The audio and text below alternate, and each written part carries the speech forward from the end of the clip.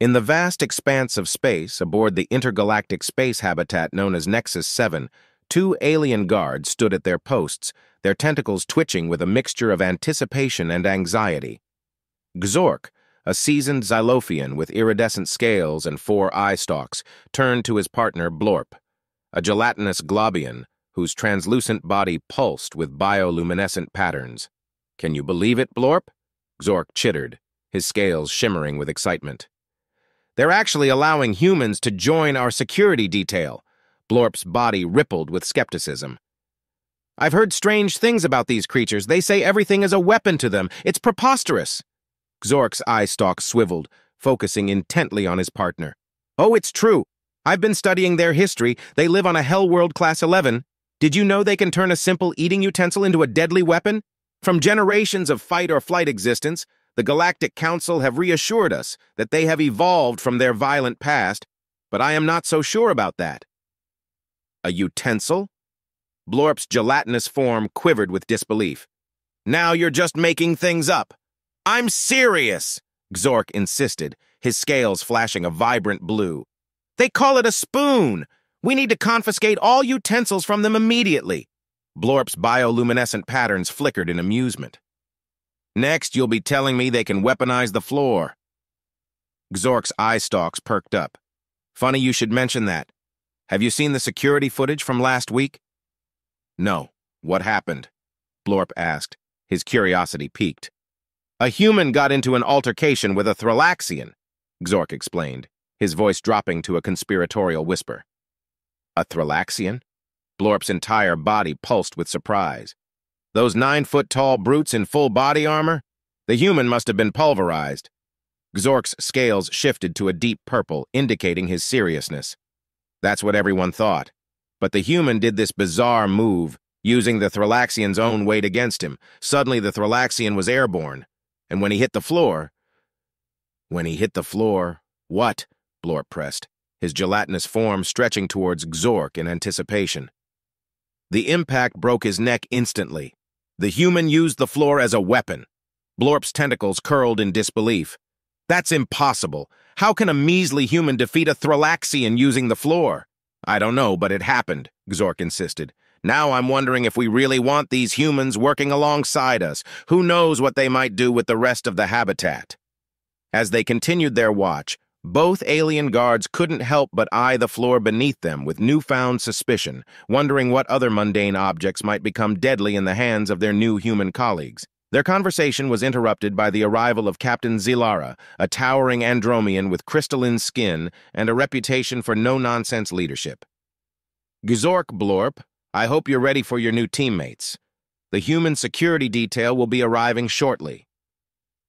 Xork's scales flickered nervously.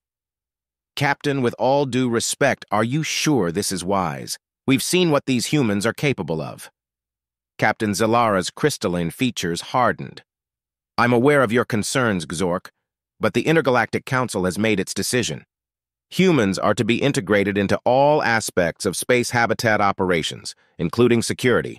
It's our job to make this transition as smooth as possible, and besides, they have moved on past all that chaos in their history, and that footage you saw was a once-off situation, never to be repeated." Xork and Blorp still had concerns, as they exchanged confusing looks. As if on cue, the airlock hissed open, revealing a group of 5 humans in sleek, form-fitting uniforms. They strode into the room with an air of confidence that made Xork's tentacles curl anxiously. The lead human, a tall female with close-cropped hair and piercing green eyes, stepped forward. "Lieutenant Sarah Chen, reporting for duty, Captain Zilara." Captain Zilara nodded in acknowledgement. "Welcome aboard, Lieutenant Chen. These are your new teammates, Xork and Blorp. I trust you'll all work together harmoniously." Lieutenant Chen raised an eyebrow, her gaze sweeping across the habitat's common area.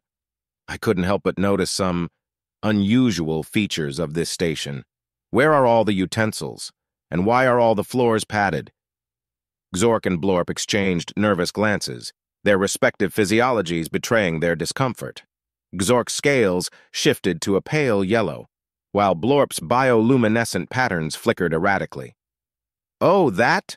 Xork chittered, his voice an octave higher than usual. "It's just a recent upgrade. You know, to ensure habitat safety. Can't be too careful in space, right?" Blorp's gelatinous form rippled in agreement. "Yes, yes, safety first. We wouldn't want anyone to slip and fall." The humans shared skeptical looks among themselves. Lieutenant Chen's lips curved into a slight smirk. "Well, that's very thoughtful of you. But not to worry, we've come prepared. We've brought our own utensils and equipment."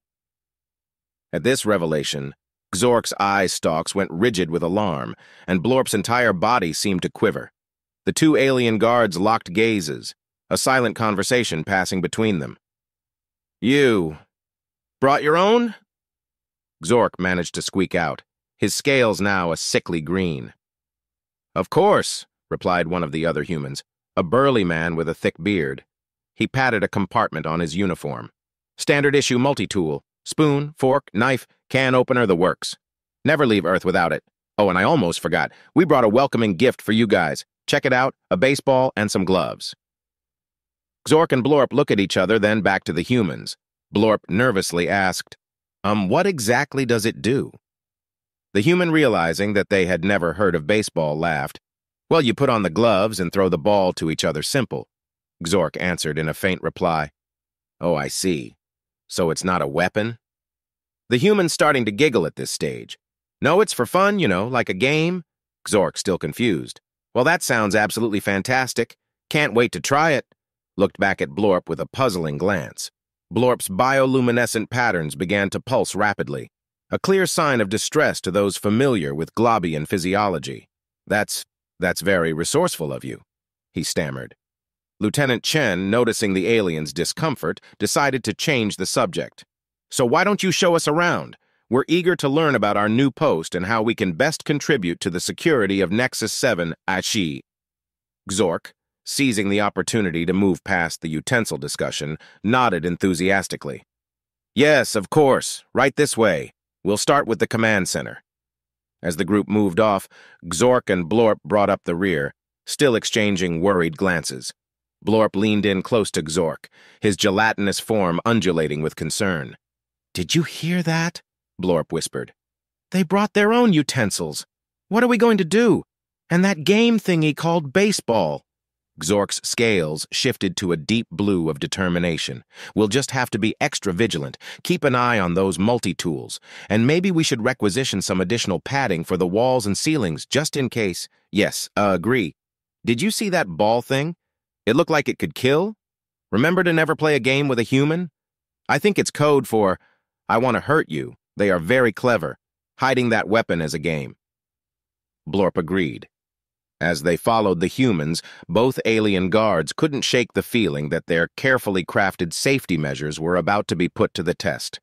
The arrival of these resourceful and potentially dangerous new teammates marked the beginning of what promised to be a very interesting and possibly hazardous new chapter in the history of Nexus 7.